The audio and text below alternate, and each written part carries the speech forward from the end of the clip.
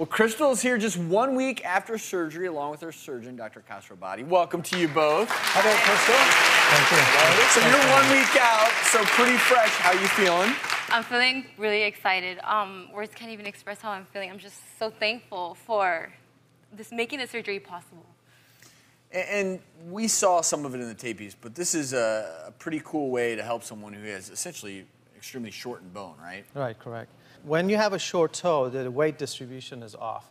So she's putting more pressure on, let's say, on her third toe and her fifth toe because the fourth toe is not as long, so it's not carrying the weight. And as you saw on the picture, her fourth toe was sticking up in the air, so when she wears shoes, that becomes very painful, correct? Yeah. And you can structurally see not only her actual foot, but we have x-rays before of your feet, and you can see how shortened that fourth toe is. Yeah, correct. So when we were looking here, we need to see the parabola, which is this arc. The fourth toe, as you can see, it's shorter. It should be up here, but it's back here. Essentially, the growth of the toe is normal. So this part is normal, but the metatarsal part, as you can see, it's a lot shorter. And how does this device then elongate her bone? Okay, so this device is called the mini rail fixator. So what this is, it's essentially separating the bone. What we do is I put 4 pins into the bone, and then I make an osteotomy, which is a cut in the bone.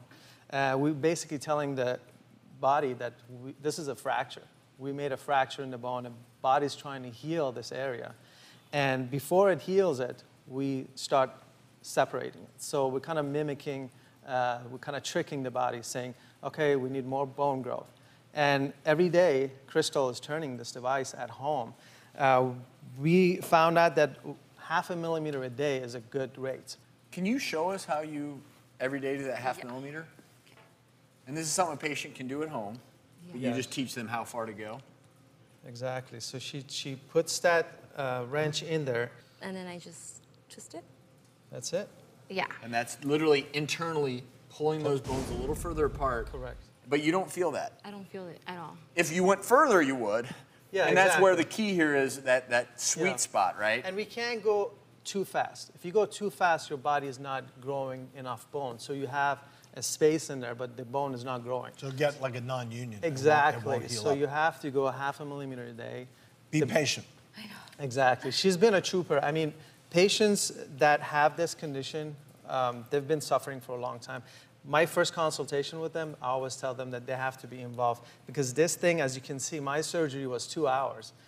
She's going to live with this for the next 2 months. She's going to take care of this, clean it. She's going to do all the adjustments. So she is as important as the surgery. We have some pictures of a previous patient of mine that I would like to show to see the before and after.